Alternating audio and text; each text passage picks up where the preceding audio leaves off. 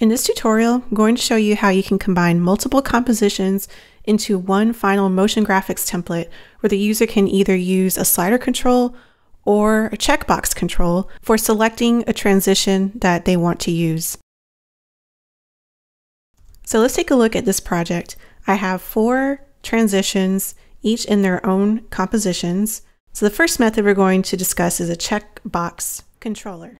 I've created a final composition, the one that we'll use as our master comp for the Essential Graphics panel. We'll go to the Project panel and hold down Shift to select the transition compositions, and we'll drag them into the timeline. And then in the Essential Graphics panel, for the master comp, we'll select the comp that we created for our final comp. We'll give it a name.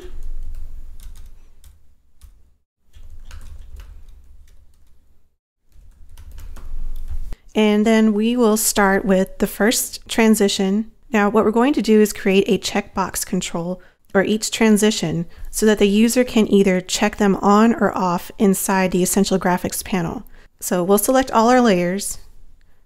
So we'll select all the layers in the comp. We'll go to the Effects and Presets panel and search for the checkbox control, and click twice to apply that effect to all the layers. Then we'll go to the first layer, go to Transform Properties, and then hold the Alt or Option key while clicking the stopwatch on the opacity property. And now we can write our expression. So you can select the pick whip and drag it to the checkbox property in the Effects Controls panel. And the way the checkbox control works, it's either on or off, so it's 0 or 1. So in order for the opacity to be 100, when this checkbox is turned on, you're going to do 1 times 100. So we'll have the checkbox, multiply it by 100, and you'll see the opacity is 0 because our checkbox is not turned on. So if you check it, now our opacity is 100. So now go to the checkbox control property and drag it into Essential Graphics panel. And then we'll label this transition down.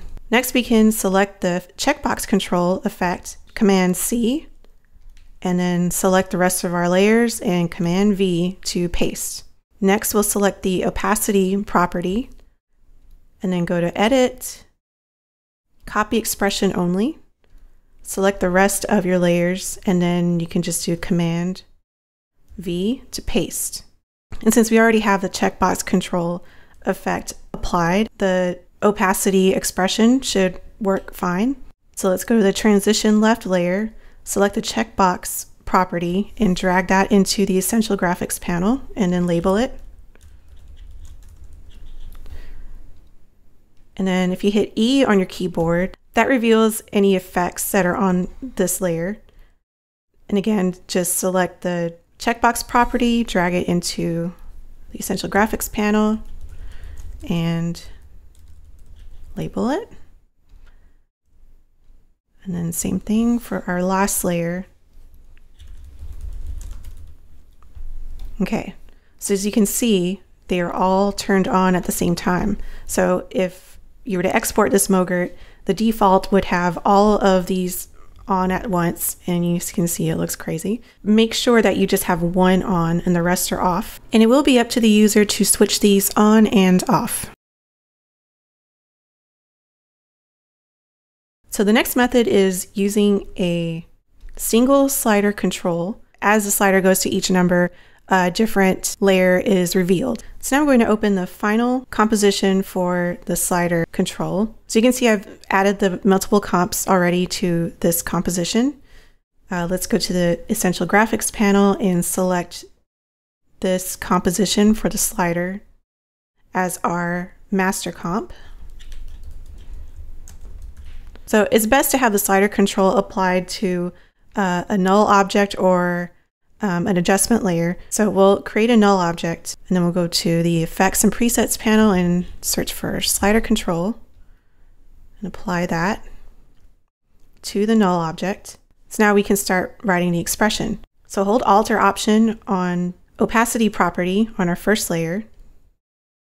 And the kind of expression we're writing is an if-else statement. So if the slider control is greater than a certain value or lesser than a certain value, the layer's opacity will be 100%. First, we're going to create a variable that defines our value. And we're going to use the pick whip to select the slider control on the null object layer. Slider controls in After Effects, they don't increase in value in whole numbers, so that can cause some problems. So you want to add the math round expression and then enclose your slider in parentheses. So it's going to round up whatever value is selected in the slider control. And we'll say if the value is greater than 0 and value is less than 2, the opacity will be 100 or else 0. Let's add the slider property to the Essential Graphics panel. And we'll just name it Choose Transition Type.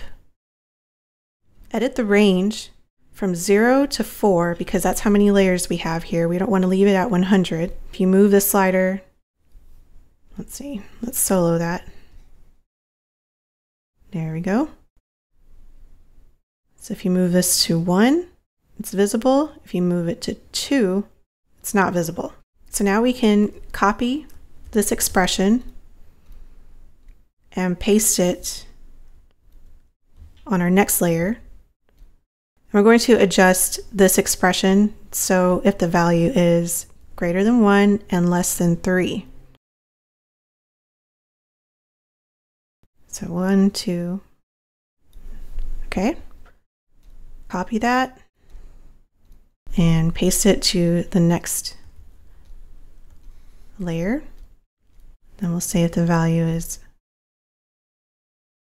greater than 2 and less than 4. And then our next layer, same thing.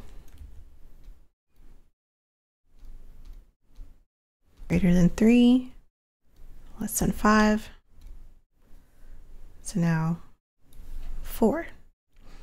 And now when a user slides this controller, they are selecting a different transition.